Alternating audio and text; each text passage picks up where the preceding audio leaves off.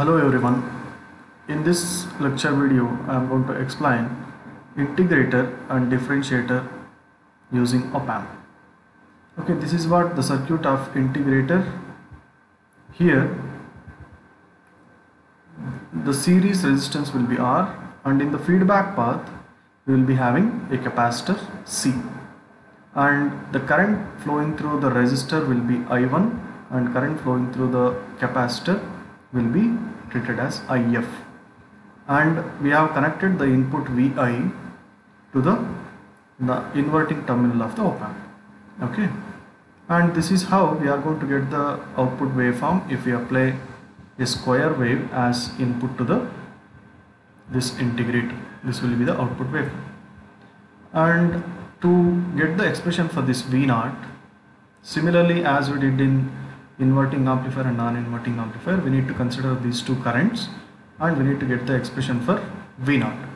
First, applying Kirchhoff law to node V1, for this V1 node, the current flowing through the resistance R can be written as I1 is equal to VI minus V1 divided by R.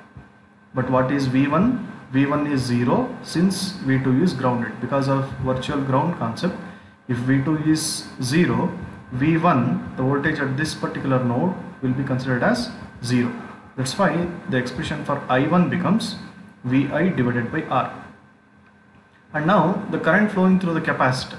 In this loop, the current flowing through the capacitor can be written as IF.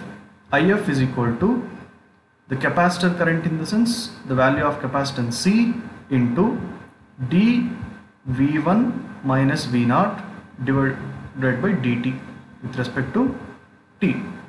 V1 minus V0 means the voltage across the capacitor is this V1 minus V0, d of V1 minus V0 divided by dt. C into dV1 minus V0 divided by dt is the current flowing through the capacitor. Here also V1 is 0 because of the virtual ground concept. V2 is grounded, that's why we can treat V1 as 0. To substitute, if you substitute V1 as 0, it becomes minus C dV0 divided by dt. Now we need to equate these two. Expression I1 and IF expression we can equate. Why? Because the current flowing through this resistor will flow through the capacitor and current into the Opamp is 0. So that whatever the amount of current flowing through the resistor will flow through capacitor. That's why we can equate I1 and IF. Equate I1 and IF here. VI divided by R is equal to minus C into dV0 divided by dt. So if we rearrange this expression by taking this dV0 by dt to left, it is minus VI divided by RC. Now we need to write the expression for V0. So if we separate this V0, this derivative becomes integral if it takes to the right side, and here 1 by divided by RC is constant.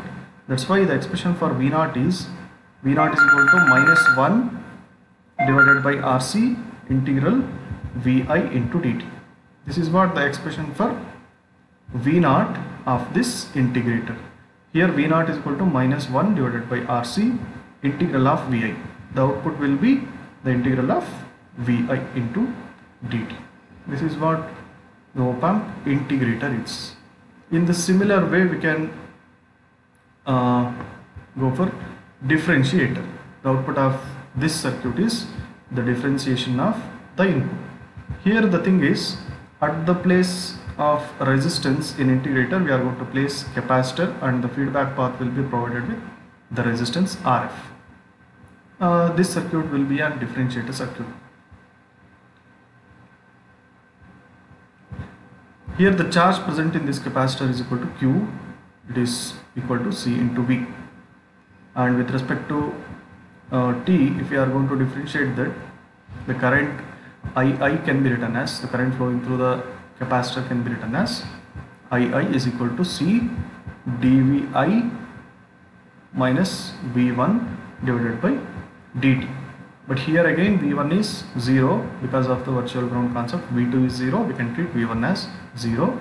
dVi by dt into C is the current flowing through the capacitor. The current flowing through the resistor, which is in the feedback path, that is if can be written as V1 minus V0 divided by Rf. Since V1 is 0, the expression becomes minus V0 divided by Rf. Now we need to equate these two. Since I1 and If are equal, the expression C into dVi by dt and minus V0 divided by Rf. And if you rearrange this expression to get the expression for V0, it is minus Rc dV0 divided by dt. So that we get the expression for V0, that is equal to minus Rc into dVi divided by dt.